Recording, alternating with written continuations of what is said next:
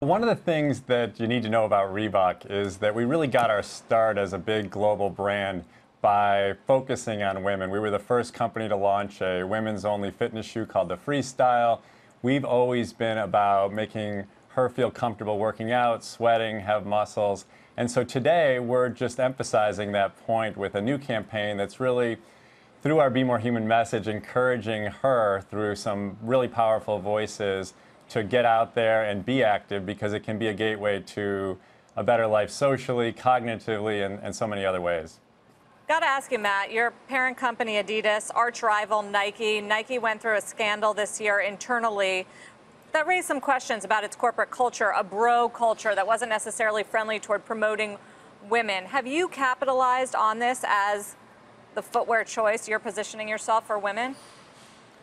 Well, I think we have to look at this whole conversation as an opportunity for us. And certainly we take the idea of inclusion and diversity very seriously at Reebok. And our goal during this has been to make sure that we're doing everything to make our employees comfortable and safe in our environment, but also to really emphasize what we've been doing for many years, and that is deliver a message that empowers her and allows her to take advantage of this opportunity.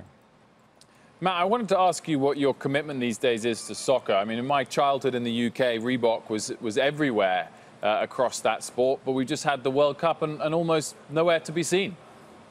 Yeah, that's a great question. A few years ago, we really redoubled our efforts and focused ourselves on our roots in fitness. And so for the last few years, we've been focused on fitness and training. We've left behind a lot of the team sports categories to our brother brand, Adidas, and this focus is allowing us to really have a steady stream of new products that deliver against what our consumers are looking for their fitness needs.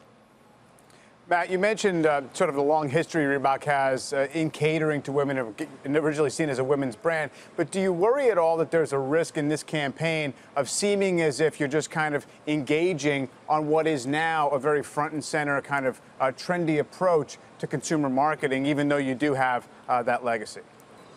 Yeah, I think that's a really important point, though. The legacy of consistently speaking to her over the years. We had a tagline many years ago that life is not a spectator sport. And the idea behind that was simply that we are encouraging people to move. It's not just about the performance of elite athletes. It's about everybody moving. And if you do move, you're going to have whole kinds of other benefits in terms of the rest of your life. Hey there, thanks for checking out CNBC on YouTube. Be sure to subscribe to stay up to date on all of the day's biggest stories. You can also click on any of the videos around me to watch the latest from CNBC. Thanks for watching.